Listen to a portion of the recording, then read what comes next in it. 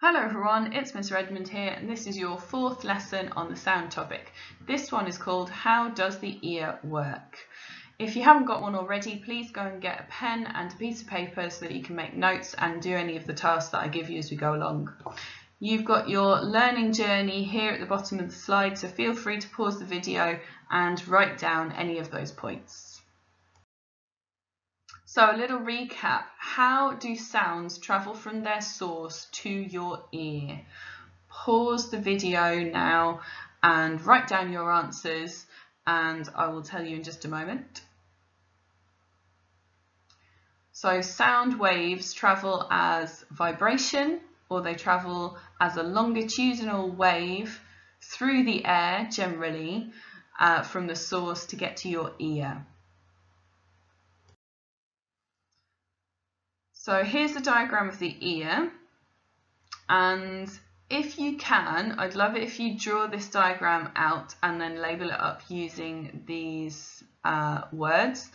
If you're not confident about drawing, then just write the letters down and match them up. Give it a go, and then I will tell you all the answers.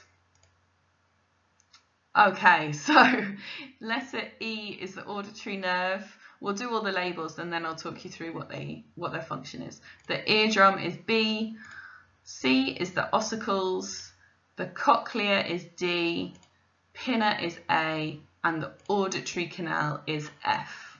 Okay, so this is the pinna. It's the outside of your ear, and that's the bit you can see on the outside of your head, and it directs all of the sound waves down to this part, which is your auditory canal, commonly known as your ear hole. Please never stick anything in your ear hole because you can damage all of this stuff inside and you can give yourself an infection, so never do that. Next, so the sound wave travels, the vibration travels down the auditory canal, and it causes this part, the eardrum, to vibrate. If you've ever done drumming, particularly with a very large drum, so with a very big skin, if there's a loud noise in that room, you can actually see the skin vibrating. Or maybe somebody in your house slams a door occasionally and it'll make the windows rattle. Same kind of thing, right?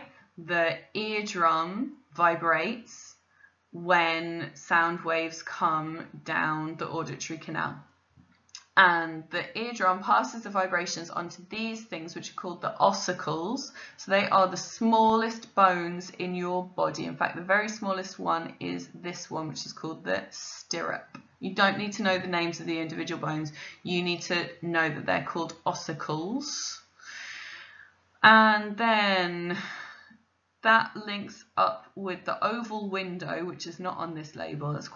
That's a detail. Great if you can remember it, fine if you don't. So the oval window, which is part of the cochlea. So the cochlea has these things over here, which are called semicircular canals. They're not involved in hearing, they're actually involved in balance.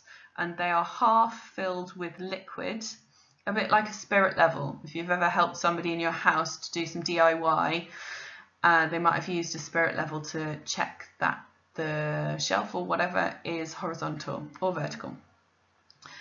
So they help with balance, not hearing. This part of the cochlea is very, very important in hearing. So the ossicles pass the vibrations onto this part of the ear called the cochlea. It's called that because it looks like a snail.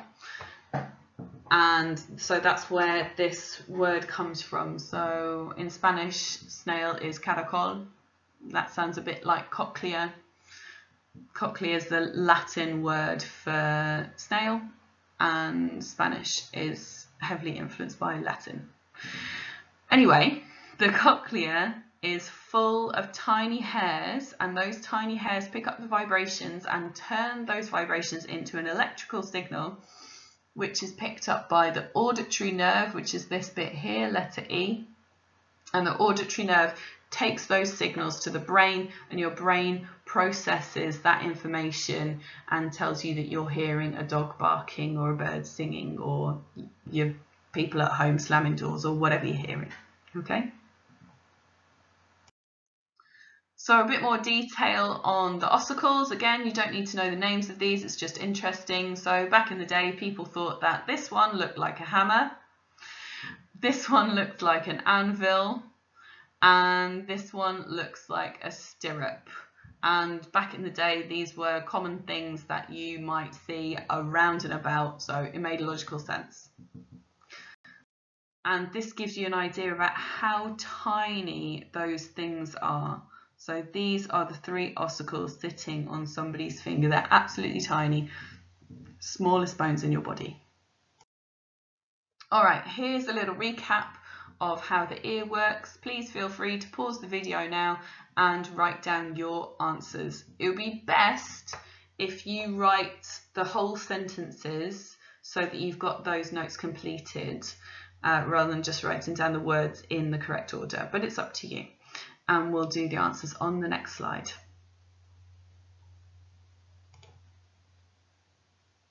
Hopefully. Answers. So, the air vibrates to make a sound. The pinna causes the sound to go into the ear. The air makes the eardrum vibrate, which then makes the ossicles vibrate. The vibrations are passed on to the cochlea, which has tiny hairs. The auditory nerve then takes a message to the brain and we hear the sound. Oh, right, so the decibel scale. This scale is used to measure the loudness of a sound. And it's an unusual scale because it's what we call a logarithmic scale. You don't need to you don't need to know that word. It's just for interest. And if you're really keen on maths, because logarithmic scales are actually A-level standard in maths. So the important thing about this though is that an increase in 10 decibels is actually an increase 10 times. So it's not adding 10, it's timesing by 10. So for example, if we pick out 2 items on there, a motorcycle is 10 times louder than a lawnmower. So a lawnmower is 90 decibels and a motorcycle is 100 decibels. That means that a motorcycle is 10 times louder than a lawnmower because 100 decibels is 10 more than 90 decibels. Oh, here's some more detail on the cochlea. So this is actually a slice through somebody's cochlea and you can sort of see, we can see structures inside there, but the important thing about this diagram is the distance from the opening of the cochlea and the frequency. So we've got 8,000 hertz up at this side near the entrance, and then at 10 millimeters it's gone down to 4,000 hertz and then 2,000 hertz and 1,000 hertz. So the frequency is decreasing as we get into the center of the cochlea. So this relates to the audible range that we mentioned in a previous lesson, because I mentioned that as you get older your hearing gets worse, it deteriorates, and actually the older you get the more difficult it is for you to hear high frequency sounds or high pitched sounds. And the reason for that is the part of the cochlea that detects those sounds is near the entrance. So this part of the cochlea is constantly getting bombarded with with sound, and these hairs here are detecting the high frequency sound. So these are the ones that lose the ability to detect the sound first. So somebody my age is unable to hear very high pitched sounds that you guys might still be able to hear. All right. And here's a bit more detail. So this is a micrograph, a very fancy one. So this is a picture taken down a microscope, and you can see what the hairs look like inside the cochlea. So these hairs inside the cochlea detect sound and turn it into an electrical signal, and they can be damaged by very loud sounds or by lots of exposure to loud sounds.